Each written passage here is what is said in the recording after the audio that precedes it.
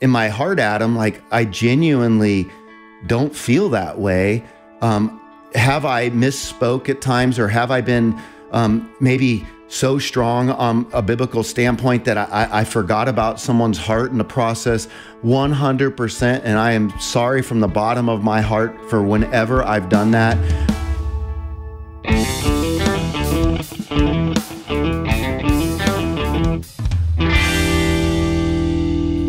Good conversation to start our program today on Pastor's Perspective. And we have a call from Adam in Los Angeles who is listening to what we're talking about today and would like to chime in. Go ahead, Adam. Thank you for calling us today on Pastor's Perspective. By the way, the number to call is 888-564-6173. Hi, Adam.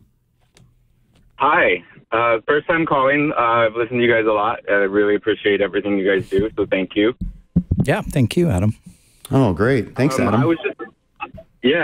I just wanted to kind of tag on to what y'all were saying. I identified as gay for most of my life. I'm 42 now, and would say at this point I would still identify as same-sex attracted, but I haven't acted on any of it for over 4 years now since finding Jesus. That's great. And I feel like with this, as well as, questions about should I drink or not drink, with weed being so controversial, it's all kind of a cross that you have to bear while you explore your relationship with Jesus and you come closer to him and let him tell you what your path really is. I kind of liken it to, I think maybe one of y'all said at one time about you don't go outside and clean yourself with a garden hose before you take a shower to get clean. You just go take a shower. So you don't clean yourself before walking with him. You just walk with him and let him show you how to clean yourself. And until that day comes, why not bear the cross and just get closer to him for a while? Yeah, that's great. That is, and like one of the things we're saying in the midst of this conversation we're having right now is that all of us are in a process, and all of us are struggling with various sins, and God is working in our lives, and He's bringing us along. He's faithful to do that, and I think just hearing your brief story, Adam, that's awesome. You've made a decision to do what Jesus says to do, and he's giving you the grace to do it, and he's walking you along this journey, and that's what he does. He's faithful. Yeah, Bobby Conway. That's what I think too. Yeah, Adam, thank you for sharing, bud. I really appreciate you calling and, being vulnerable to share your story.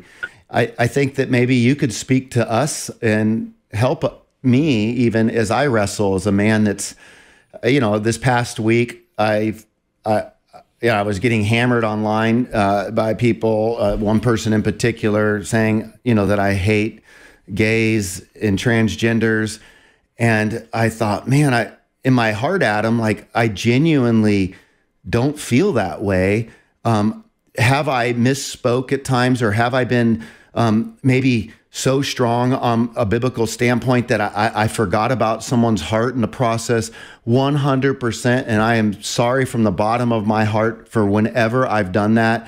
I too am just trying to grow, but that same passion comes out on other areas, be it people trying to say, oh, there's many ways to heaven, or you can't trust the Bible. I always have to make sure that I don't get too excited. I'm a passionate guy, but I'll say, I sometimes feel, Adam, that what I'm being told is if I don't affirm, then I hate. And I just wanted to know, like, can you speak about that? Like, do you feel like we're being lacking in taste, or do you feel love around other Christians that are straight and yet holding to the Bible?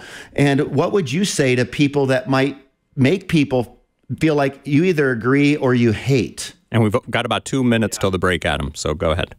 Okay, so quickly I would say, from a believer's perspective, you would say Jesus did eat and help with the prostitutes and the tax collectors and everyone, but he didn't partake in what they partook in. Yeah. So you can tell them what you believe and still be kind and loving towards them.